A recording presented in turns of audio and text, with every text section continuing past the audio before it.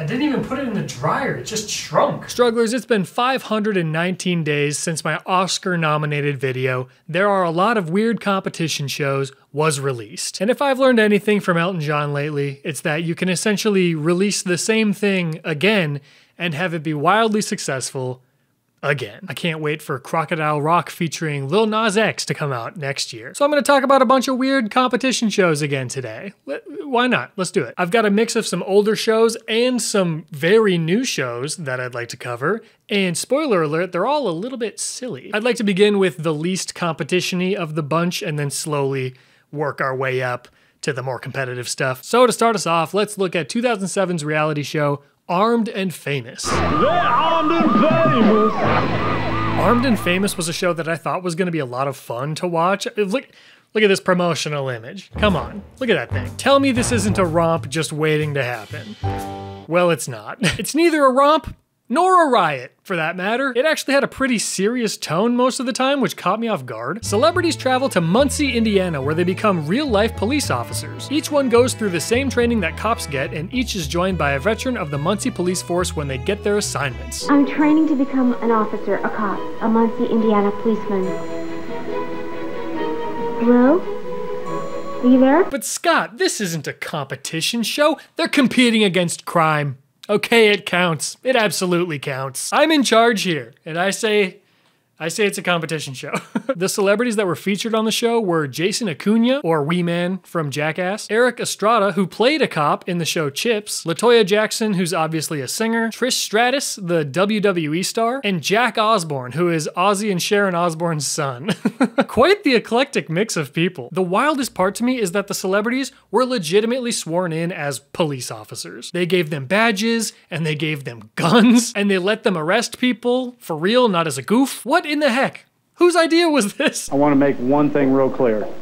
We're here to enforce the law, okay? And make a TV show, of course. So 2 things. And goof around a little bit, you know, do some PR for the Muncie Police Department. All right, so 3 things tops. You'll do everything from routine, let me see your license, thanks, have a nice day, to getting it on.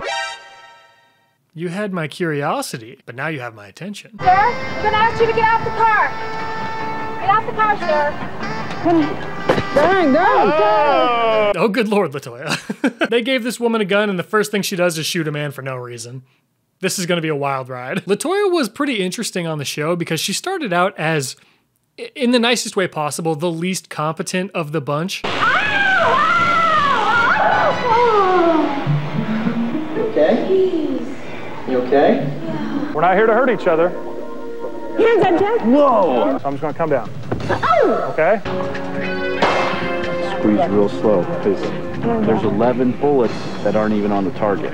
But by the time they actually hit the streets, she was by far the most gung-ho out of everybody. Turn around. I need for you to back out of here. Back out of here. Okay, he has a warrant also according to Okay, you're under arrest. No, I just got out for it. Under arrest. And I think the most notable episode was the one where LaToya and Trish go undercover as prostitutes. What's up? What are you looking for? What are you looking for?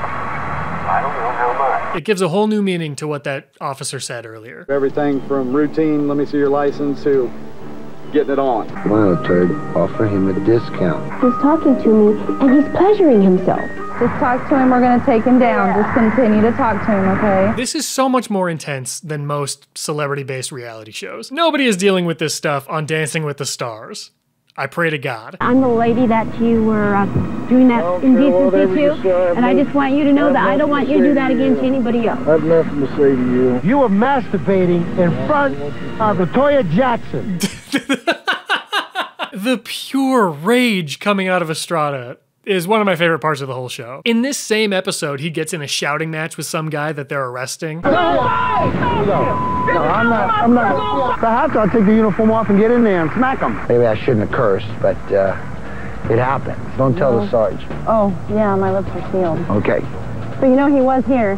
You saw it? This man had to deal with more awkward interactions than everybody else combined, and it's not even close. He kept getting recognized while he was on duty, and women were always hitting on him. Would you sign my boob for me? What? Glad to see you. Good looking. Where are we going? County jail. How far? Trying to get rid of it, punch. Honestly, maybe they should have had him play the prostitute, because it seems like he would have had a lot of takers. She wants to call child protection on me because my son has a viral infection, and every time he goes and farts, he has diarrhea, and he has an infection. Yeah, no, we got a TMI in progress. Can we get back up in here immediately? One of my testicles has enlarged from getting zapped by a taser. What the hell is happening? Some of my favorite one-off moments from the show were this shoplifter ignoring Jason because she thought he was pranking her. Ma'am, I'm a police officer. You have to stop and talk to me. Stop, ma'am. You stop. We are the real police. I also enjoyed Jack Osborne seriously considering shooting a man. We'll know what to do when the guy comes flying out the back door. If he's got a gun. Boom, boom, boom. I think I'd do it. And LaToya Jackson being terrified to search this building even though the camera guy was already inside and it was clearly safe to go in. Overall though, as giddy as I have been throughout this video, the show was pretty boring. I figured there would be more goofs. Maybe they would focus on the academy part more. That seems ripe for silliness.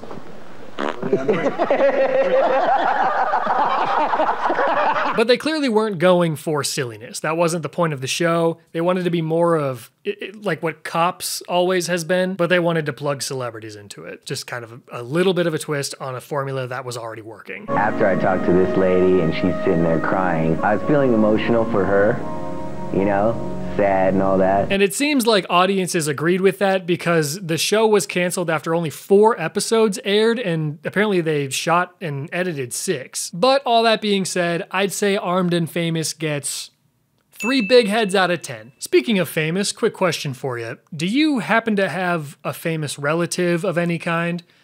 Well, then you would be perfect for this next show. That is, wow. What are the odds of that?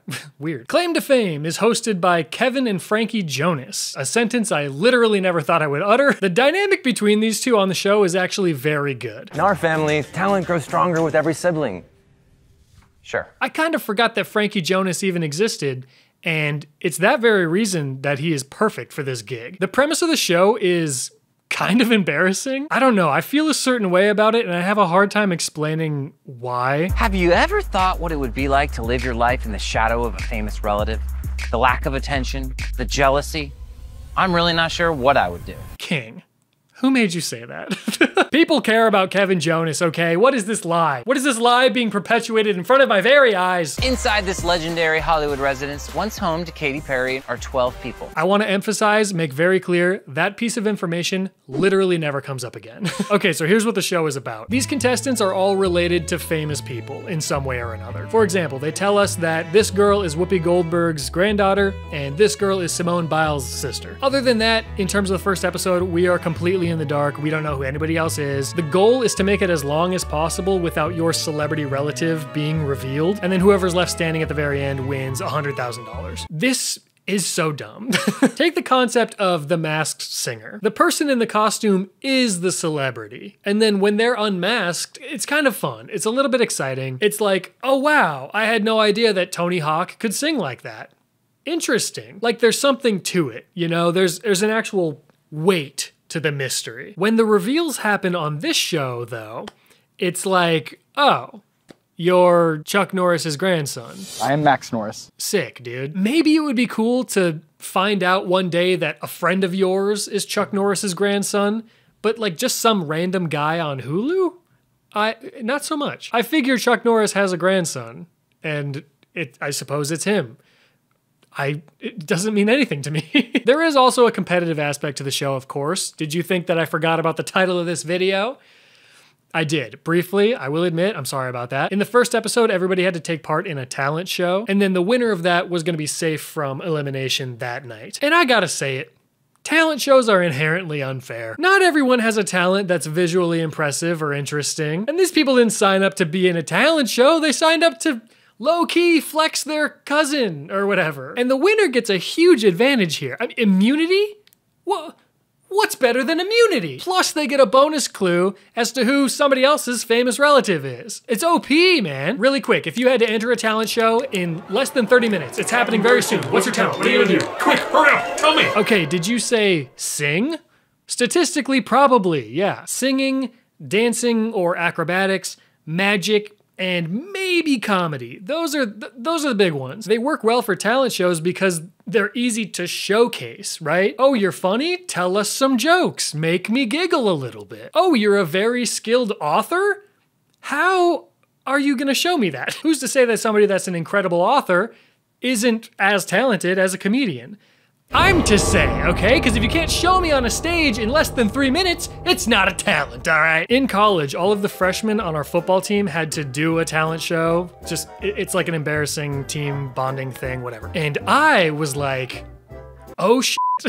I'm good at stuff, but nothing that really translates well to a stage performance. Like, what am I gonna get up there and organize the files on my coach's computer? No. So I decided to say that my talent was baking, and then I busted out a batch of freshly baked cookies from my backpack and tossed them out to everybody in the audience. And let me tell you, the place went nuts. I brought the house down with that one, okay? Easily the biggest reaction out of any of the freshmen on the whole football team. Only my real talent was being a little liar. Because I didn't bake those cookies, my mom did. I texted her and asked her if she would do it, and she brought them to the back door at my dorm, and we did a little drug deal, and I won the talent show, and I've never publicly admit that before.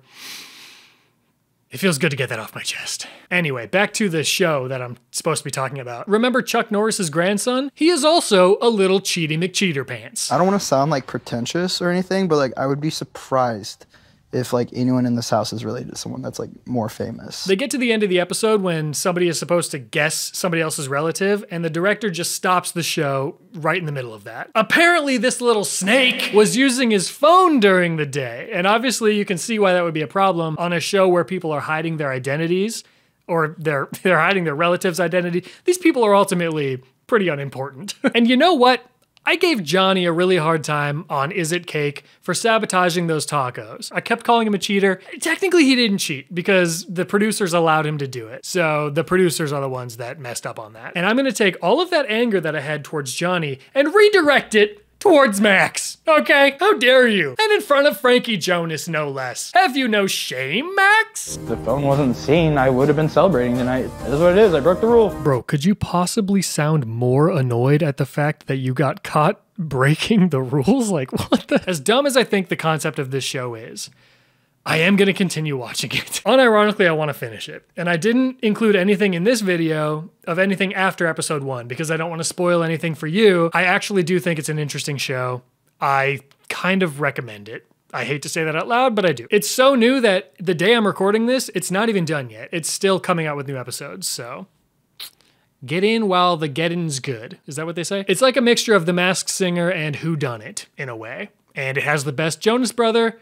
How could you go wrong? I'm giving claim to fame 7 big heads out of 10. The next show on our journey is Estate of Panic. You ever watch Fear Factor? This is kind of like that, if they just did the same challenge over and over. I know I'm not gonna die, at least I hope I'm not. The show is hosted by my favorite character to play in Uncharted 2 online multiplayer, and the premise is very simple. Contestants go into a room, they try to collect as much money as quickly as possible, and then they get out. The last person to leave the room is eliminated, and also the person who collected the least amount of money is eliminated. Then the final person standing does one final challenge, and if they complete that, they get to take home all of the money that was collected by everybody throughout the entire night. Well, that sounds all fine and dandy until you realize that's it. Well, are there mini challenges throughout to switch things up? There are not. Does the show have any interesting twists to keep viewers engaged? No, Your Honor. And that's not to say the show is boring, it's just to say that it's a one-trick pony. There's nothing wrong with being a one-trick pony. I think it's interesting that a pony does tricks at all. You don't see that very often. A lot of the rooms involve flooding waters, shout out Outer Banks. This would be very stressful to deal with. Getting your sneakers all wet, shoving soggy cash into your underwear, is simply dreadful. I was so relieved that I wasn't gonna be the last person stuck in there swimming around with the snakes with no way out at all.